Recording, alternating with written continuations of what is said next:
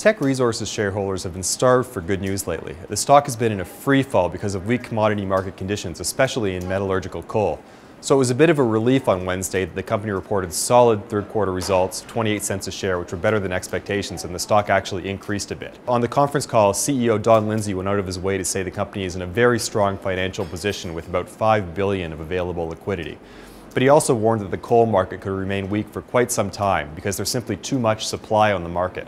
He did talk about a number of companies closing mines and cutting production, but he still thinks a lot more production has to come off to bring the market into balance, and he doesn't see it happening until mid-2015 at the earliest. For the Financial Post, I'm Peter Koven.